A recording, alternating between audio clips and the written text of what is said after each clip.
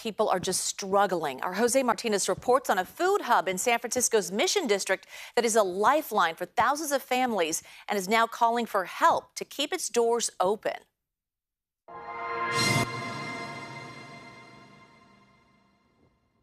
Maria Tecpat and her mother Ofelia remember vividly the day they first came to the Mission Food Hub in 2020. We would go to the grocery store and we were like, okay, we're looking for fresh produce. It was so expensive. And then my mom one day had just found out about the Mission Food Hub, and that's when she was like, okay, well, I'm gonna give it a shot. Let's see if I can get at least like a gallon of milk. Like many others in the Mission District, they had lost their jobs due to the pandemic and were struggling to make ends meet. We would come, I think, twice a week.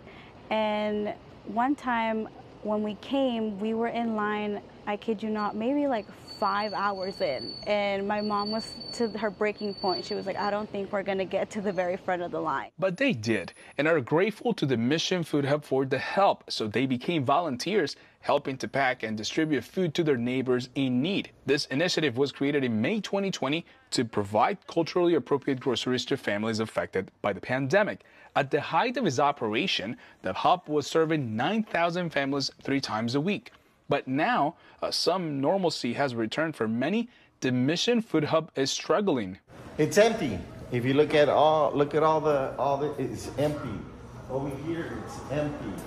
This whole space here is empty. This place used to be full of donations of food, vegetables, fruits. Roberto Hernandez is the founder of the Food Hub. He says they can now barely offer food on Fridays. The number of families served has dropped from 9,000 to just 2,000. And even those numbers are at risk. So it's an all hands on deck operation. And here, reaching out to every single person or company that has donated money before. What people don't realize is that we've been the essential workers, but we're invisible. And that's what we want to tell today to the public, that don't forget the person that's your bus boy, the waiter, the dishwasher, the janitor. The people who do the hardest work in this city still need help. The situation here is part of a broader trend across California.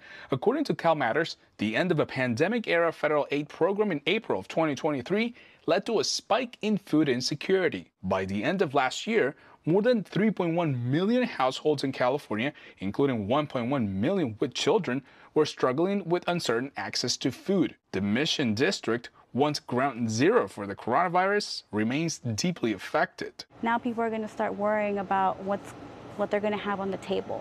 And, and we help out a lot of families, mothers and kids. It's mainly a lot of families. So Maria and Ofelia are now begging for help to keep the doors open, fearing that without it, many families will have nowhere else to turn.